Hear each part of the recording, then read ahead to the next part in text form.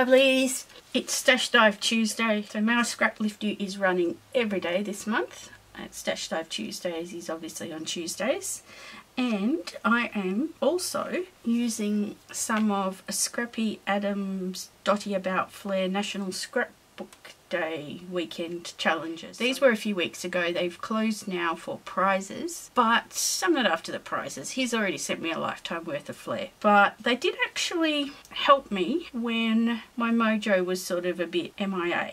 I thought I would bust out some of my favourite ones and try and finish them this month, even though National Scrapbooking Weekend has long gone. I figure, well, it sort of still counts. It's National Scrapbooking Month, isn't it? Isn't every month National Scrapbooking Month?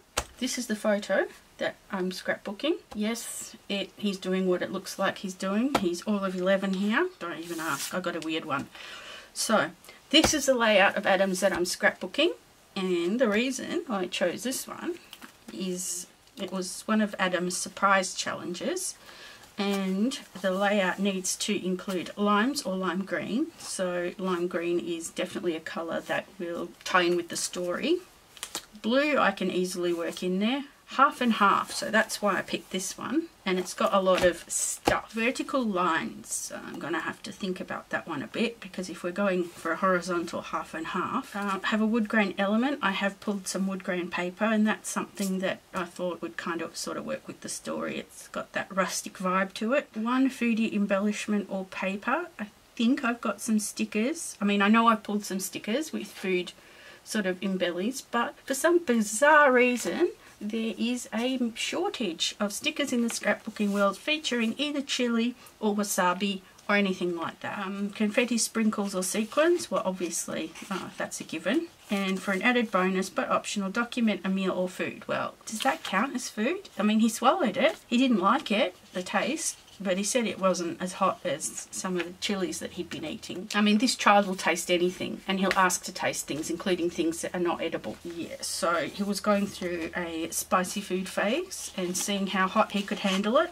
and even taking some little bird's eye chilies in his lunchbox to sort of eat on their own in front of the other boys who would also do the same and see who could out-chili the other. Yeah. I guess it's like extreme sports for 11-year-olds. What do I have? Now, the rules for StashDive Tuesday are no more than 2 items from any given collection. Okay, this is one from Colour Study. I don't even know if I'm going to use this one, so technically that gives me a pass for another one. This one I thought I could use as some photo mats, or I could use it for the top half of the page. But I think I'm going to use this one for the top half of the page, because I quite like the effect it has here, and this is more the sort of green that I was thinking. This one's a very yellowy green, but it still works because it's the same as this one. So I think as a layered up crazy photo mat, so I think I'm going to have to raid the scrapbox for more layers. Oh, that's got these gorgeous stripes. Vertical stripes, Adam says. Maybe I could use a strip of that. And I've got a few different wood grains. See how different? This one's from the paper pad and this one's like the regular double-sided. Crazy. I actually like this colour better for this kind of story. Although this would, I always try and use the paper pad ones first because, you know, there's only one side to use, right? Whereas this gives me 2 choices.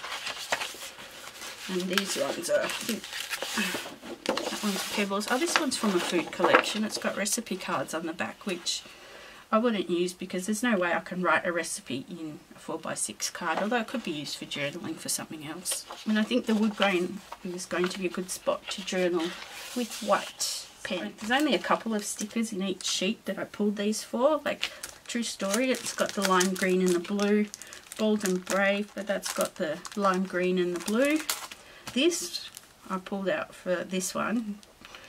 This would actually work as a food themed one. It's got the kind of a big deal, which I think all boys of that age think they are, don't they? And the icy pole is, well, that's probably the first thing I would think of if you're eating something spicy. This one has got the colours. I like that chill. Again, it's not chilly, but using the word chill or ice cream type motifs. And it's got sort of that juvenile bright coloured kind of vibe to it.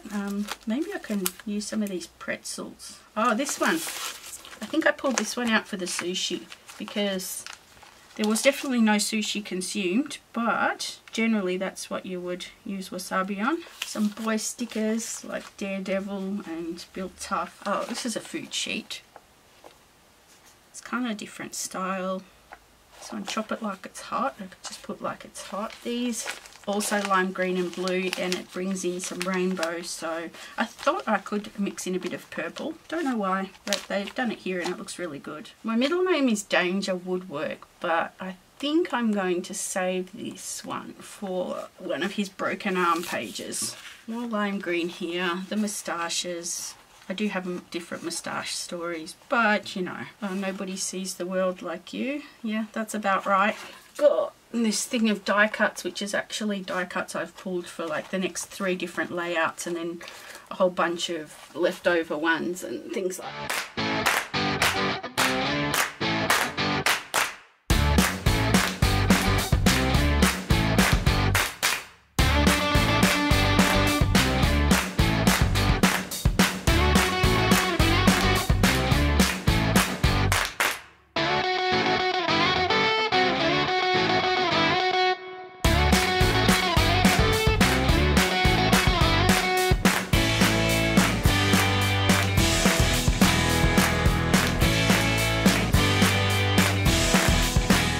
This is where I've got, now I'm just looking at what I'm scrap lifting, so rather than doing a line of embellishment this way, which will cover up probably most of this, if not all of it, and this is going to be my vertical element, my vertical stripe element, I thought if I do the photos somehow like this and do say journaling here, well, or anywhere really down the bottom, but I could do a big embellishment cluster and title here, a smaller one on this side, offset, and then a little one up there. Is that going to work? I don't know, but I think that's how I'm going to run with it. I don't have much choice at this stage. Alright, so the next step is I'm going to do one of my crazy photo stacks using colours from this strip. I kind of wish this pink was red, but that's okay. I'm sure Max will forgive me. So I did go through my scraps, and there's a couple of whole sheets as well. There weren't any sort of purples that, I mean there were some lighter purples, but seems to be a shortage of darker ones in the scrap box. So this one seems to play well with the purples here. Thought since I've got all this room to play with, I could maybe add a tag or something here. I'm pretty sure I've used this one, I Can Do All the Things, with Max before. But this one, I mean, if only it wasn't green, just the fabulous part. Although I did, in this box of die cuts and things, got some loosely fussy cut from a Simple Stories paper, these Viewmaster wheels. So that could be something that goes in the embelly clusters. I've got leaves too, because I mean, wasabi is like, it's horseradish, a type of horseradish. So let's see.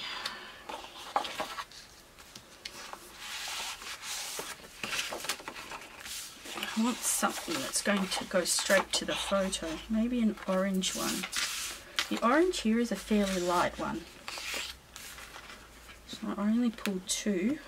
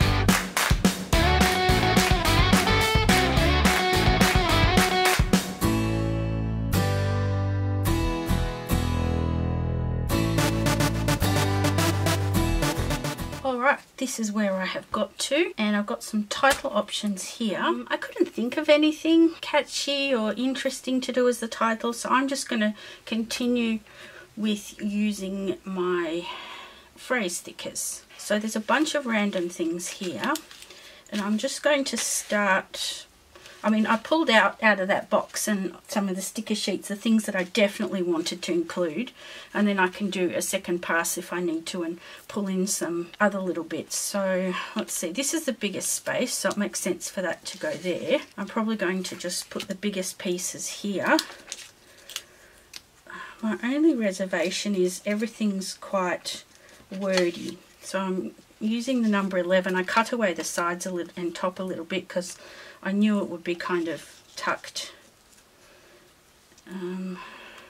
Let's see, this one I thought could go up there because it's one that went off the edge of the page, something like that. I don't know. What else?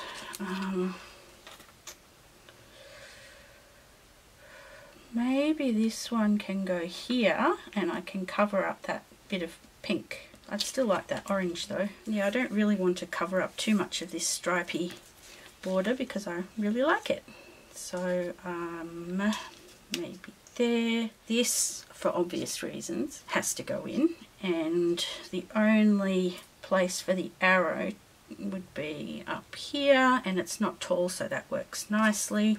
Some random basic grey chipboard. This I cut the sides down. I think it was one of those 2x2 squares, and the top and bottom were already, I think, that size. But yeah, I could cut that apart actually into individual words if I needed to. This, he definitely is giving it a whirl. So that was his first time trying it. Let's see, some of these leaves.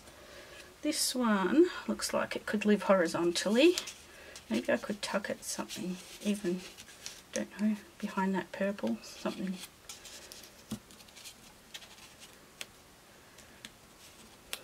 Something along those lines. Quite like the dandelions, they're a weed, so they sort of reminded me more of wasabi than actual flowers, although these are from that Chamel's, oh, what is it called? Field Trip.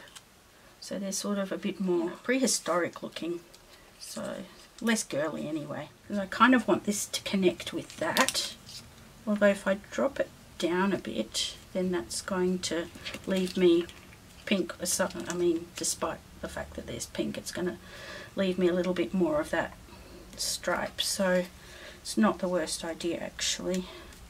This I could even, I don't know, maybe even put on foam, maybe. What else have I got? Where's my, here it is. It's a bit hard to sort of visualize without taking the backing off that. Maybe even that could just sort of sit on its own a little bit.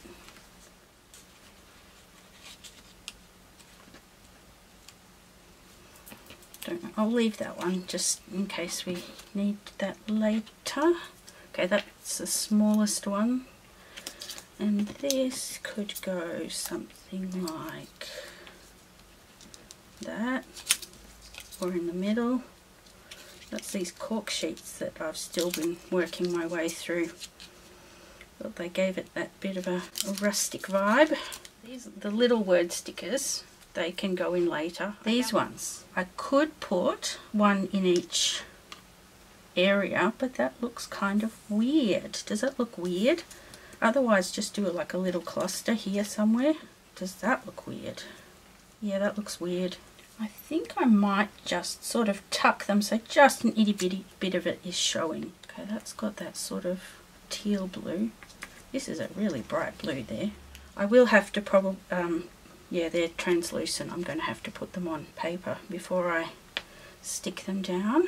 As far as titles go, I've got some of these. Now, Wild Child definitely works, but it is the same green and it's a bit small. I was actually thinking this one. There's nothing else really the same sort of peachy pink colour, but it doesn't look so completely off. Does that make sense? I could technically colour over it with a Sharpie or alcohol ink or something. There's this one, there's the word trouble, and I could do here comes trouble. It's not really the sort of story for that. I might try the Feisty and Fierce and just see. Okay, I think that's going to work. So I'm going to put it on fast forward while I ink and glue.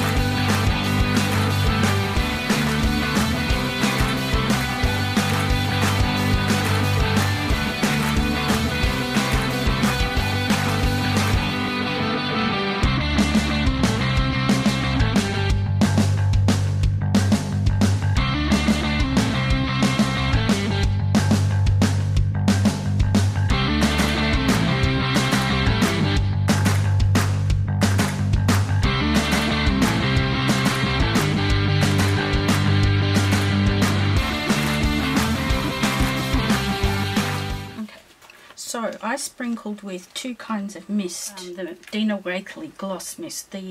This one I thought would, it's a very light purple, and I thought it could almost, because my initial thought was white, but I realised I hadn't brought in a lot of the purple. So I went with that, and then blue was on the list to use, and I hadn't used a lot of it, just one photo mat and this grey blue label and a little bit in some of the embellies. So that turquoisey blue colour, ocean. So I've made a mess in some areas. I tried to journal while it was drying without putting my hand in it, which I did anyway, and journaling is completely wonky and lopsided, but you know, it is what it is. So flare badges. I thought some of the really bright multicoloured ones, but they just looked way too busy. So there's some that are a compromise. They've got a bit of multicoloured treatment to them, but there's a lot more white space. There's sort of superhero words, because that's kind of what you would expect a tube of, when you squirt a tube of wasabi in your mouth, you would sort of expect this kind of thing to happen. And it's a sort of little bit different way to use them. I like this one because that's like smoke coming out of your ears. Yeah, I might run with this.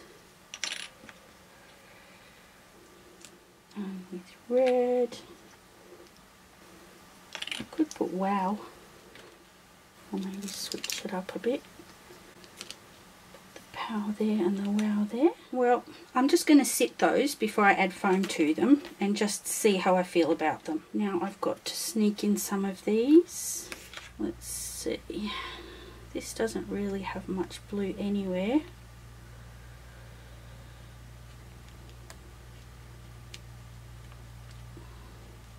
So if I put a foam square under that, that might actually hold up this thing. Yeah, that gap in the leaves is kind of bothering me, so maybe I'll do that.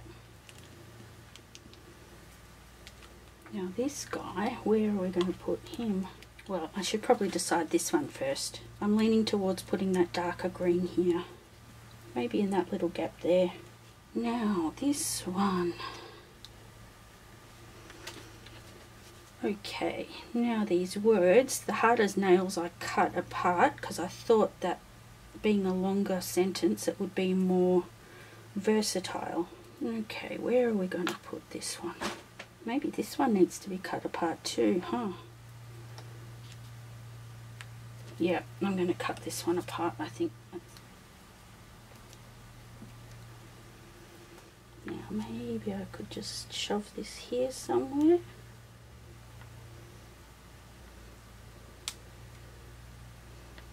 Back and forth. Now, sprinkly bits and the date. I could write it by hand, or I have a roller date stamp primed and ready. Just need to find some kind of sticker or something to put it on. I'll put it straight onto the page actually. Yep.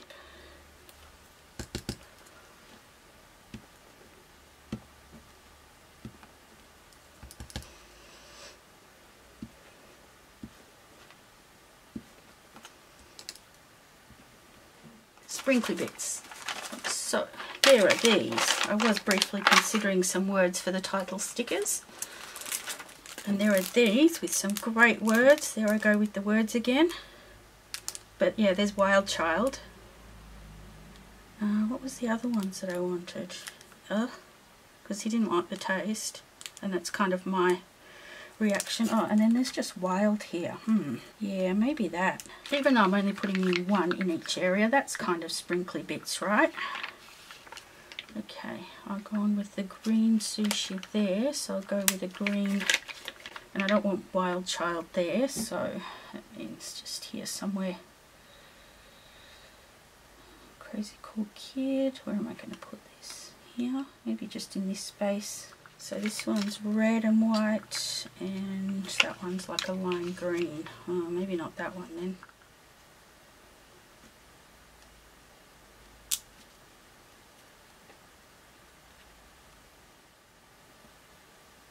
Maybe just here above the Wild Child.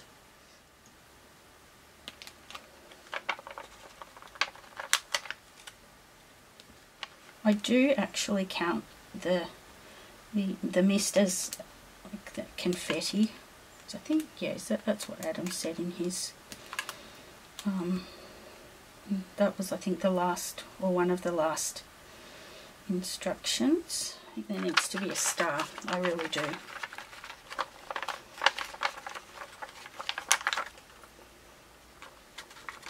There are quite a few green stars, so I'll keep going with that. Yeah, I'll be consistent and make the stars green. So,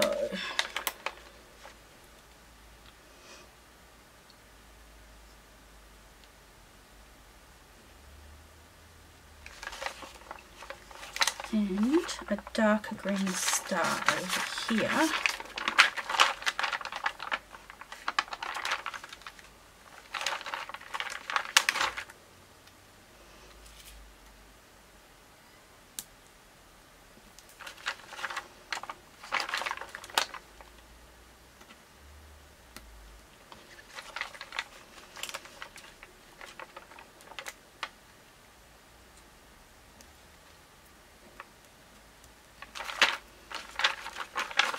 And up here,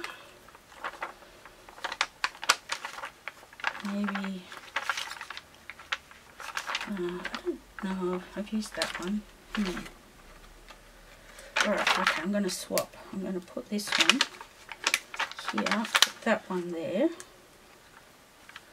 and then put one of these ones up here somewhere. One last look. Let's see. This is Adam's.